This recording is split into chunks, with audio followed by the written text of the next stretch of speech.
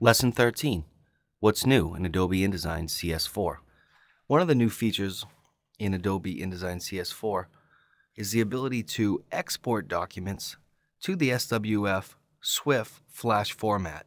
Because you can do this new Flash format, you can put things like page transitions inside of your documents.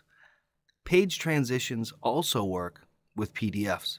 Let's take a look at how we can export this document as a Flash file, .swf, and also how we can apply page transitions.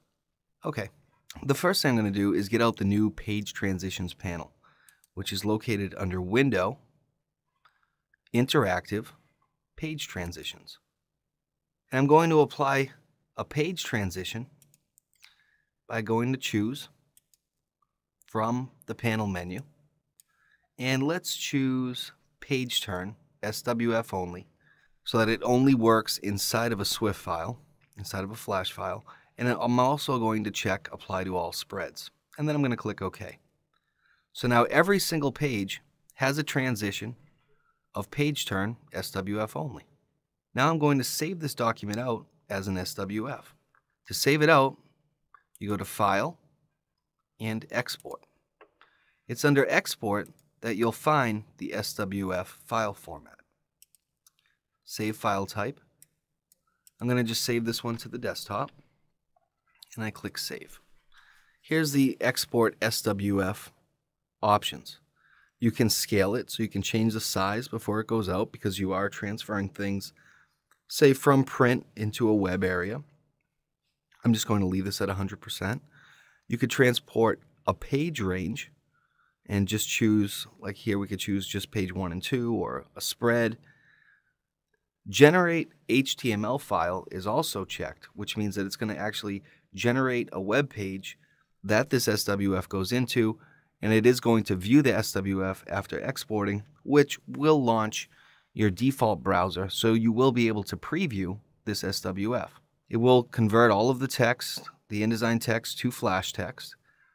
It is going to include all the buttons, hyperlinks, page transitions, yes, and include an interactive page curl, which is really what I want to show you once we open up this document. Just as a note, not all buttons work in SWF. Some of them only work for PDFs. That's why you're actually able to, let me show you this, File, Export.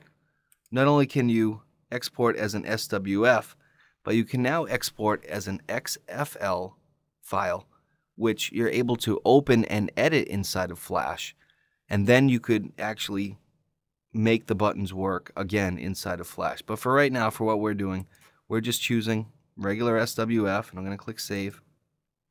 Back to this same window, we could also choose image compression at the bottom, the quality of the JPEG and curves. We're going to just leave this at the default, and I'm going to click OK. And now it's going to generate an SWF file.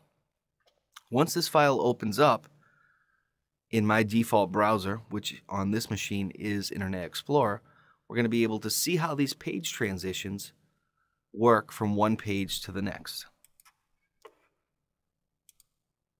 And allow block content.